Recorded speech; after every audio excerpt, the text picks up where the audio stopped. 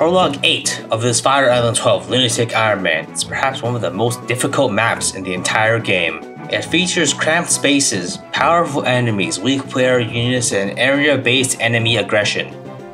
Moving below this line will result in nearly every enemy attacking you all at once. Using aggressive turtling strategies, I managed to make it to the last group without any casualties.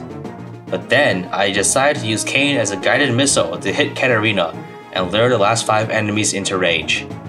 After he gets vaporized in retaliation, Cecile, Ryan, and Merrick suffer similar fates for the greater good. I make it out of the prologue with 5 losses, but I am otherwise intact.